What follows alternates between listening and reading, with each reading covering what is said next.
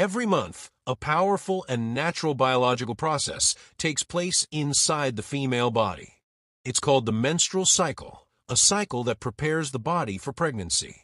In this video, we'll explore this cycle step by step so you can clearly understand what's happening beneath the surface. Let's begin by understanding the female reproductive system. There are two ovaries which store eggs.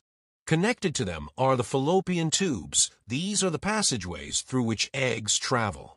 In the center is the uterus, a muscular organ where a fertilized egg may implant and grow into a baby. Below that is the cervix, and finally the vagina, which connects the uterus to the outside of the body. The menstrual cycle is a series of natural changes in hormone levels and reproductive organs, typically lasting about 28 days, although it can range from 21 to 35 days in different individuals. This cycle is controlled by four main hormones: estrogen, progesterone, luteinizing hormone, also called LH, and follicle-stimulating hormone, or FSH.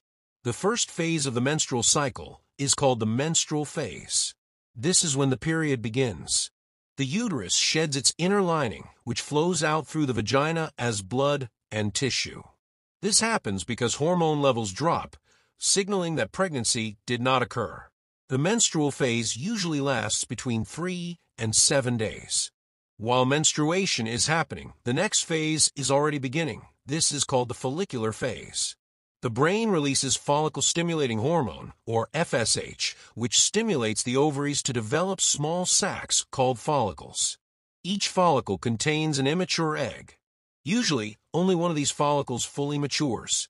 As it grows, it produces estrogen, which helps rebuild and thicken the uterine lining in preparation for a possible pregnancy. Around day 14 of the cycle, a sudden rise in luteinizing hormone triggers the release of the mature egg from the ovary. This is called ovulation. The egg is released and captured by the fimbriae, the finger-like ends of the fallopian tube. From there, the egg begins its journey through the tube, where it may meet a sperm and become fertilized. After ovulation, the cycle enters the luteal phase. The empty follicle that released the egg transforms into a structure called the corpus luteum. This structure releases progesterone, which continues to support and thicken the uterine lining. If the egg is fertilized and implants into the lining, pregnancy begins. But if the egg is not fertilized, the corpus luteum breaks down, hormone levels drop, and the cycle begins again with a new period. Let's quickly review the 4 phases of the menstrual cycle. First, the menstrual phase, when the uterine lining is shed. Second, the follicular phase, when follicles grow and estrogen levels rise. Third, ovulation, when the egg is released. And fourth, the luteal phase, when the uterine lining is maintained for possible pregnancy.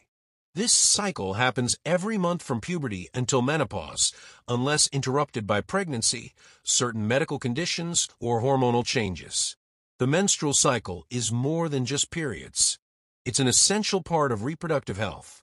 Understanding it can help track fertility, manage symptoms, and identify possible health issues early. Being informed about your cycle allows you to recognize what's normal for your body and when something might not be. Periods are a natural sign of a working reproductive system. Talking about them openly helps break taboos and empowers people to take control of their health. Knowledge is power. By understanding the menstrual cycle, we empower ourselves and others to make informed decisions about health and well-being. Thanks for watching, and don't forget to subscribe for more educational videos.